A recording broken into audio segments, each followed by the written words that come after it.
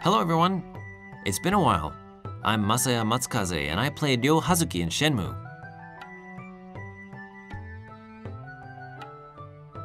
I think it was the year after I did the superhero TV show Super Sentai series. I got invited to the audition, but was told I couldn't be given any details.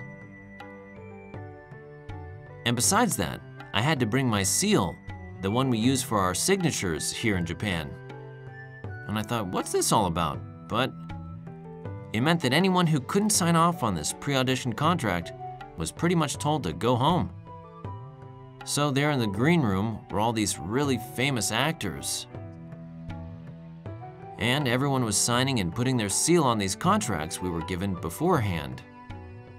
Then the doors burst open and there Yusan was.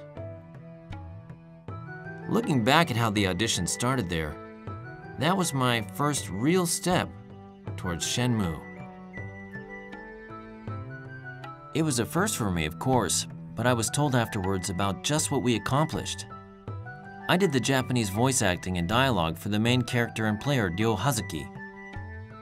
I also did what was called the motion capture part for him as well. I'd already played in a superhero series and was an actor, so doing the movements, being filmed, and doing the lines came natural to me. But here, all of that was separated out, doing only certain parts. A motion capture actor, they said. I found out later that was actually close to being a worldwide first. So it was this learning process, performing at the forefront of this technology just coming into its own.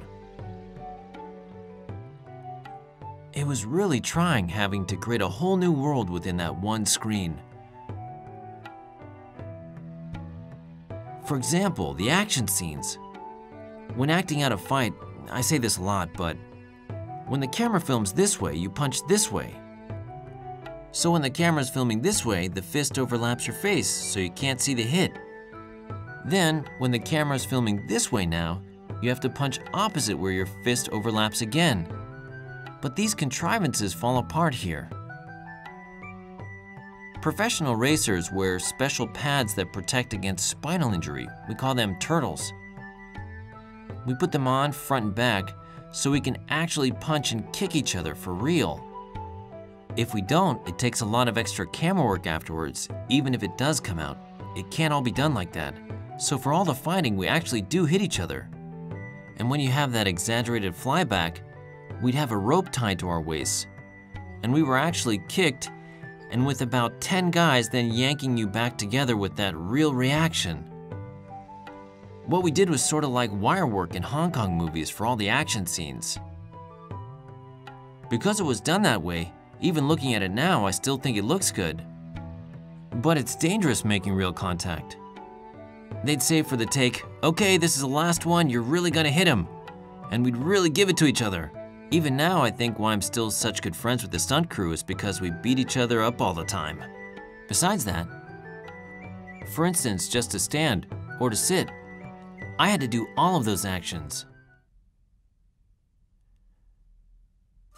For example, to stand. And to stand over this way. Then to sit from this side, and to stand over this way. Open the door with your right hand. Open the door, step out, right foot first. Open, step out, left foot first, like this. All like that. This is probably the most recognizable action for everyone, I'm sure. I wonder how many there were just for the basic movements. We took a huge amount, more than 100 or 200.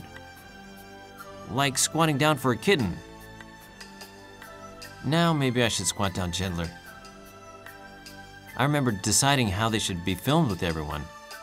When doing the motion capture, I had to practice the actions with 13 sensors attached to me.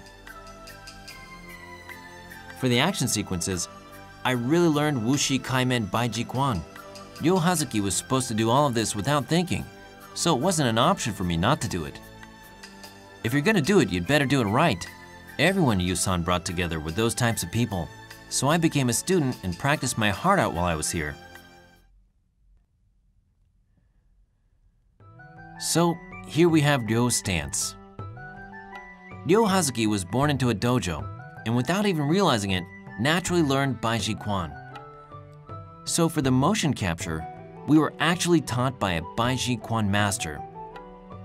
It's a cross between Baiji Quan's unique stance and how a regular person stands to fight.